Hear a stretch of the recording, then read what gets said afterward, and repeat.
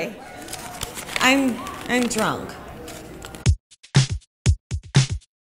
So, you're about to give a wedding toast. Don't worry.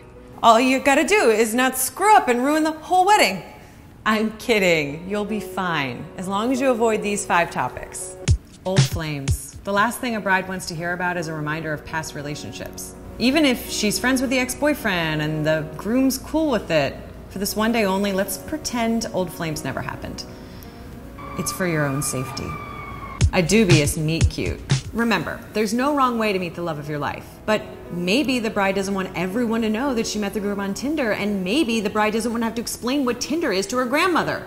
If the story of how the couple met is at all dicey, run it by the bride and groom before you spill the beans. The doldrums. Insinuating that married couples lead boring and insipid lives is not only wrong, it's the oldest joke in the book. Do not say things like, I guess we won't be seeing you at the club anymore, or isn't 10 p.m. past your bedtime now? Nobody wants to hear that. It's hacky and tacky. Don't do it.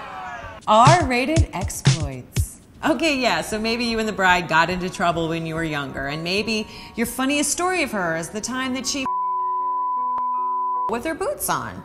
But remember, Grandma is still sitting out there. So let's keep the story PG. PG-13 tops. Too much you. Remember, this day is all about the bride and the groom. Nobody wants to hear about how special this day is for you because you just got a promotion. And nobody wants to hear how sad this day is for you because you're the last single friend. This day is about the bride and the groom and how wonderful they are together. So just remember that and everyone will be happy. Oh, and don't forget to toast. Cheers. Excuse me. Can I get another bottle over here?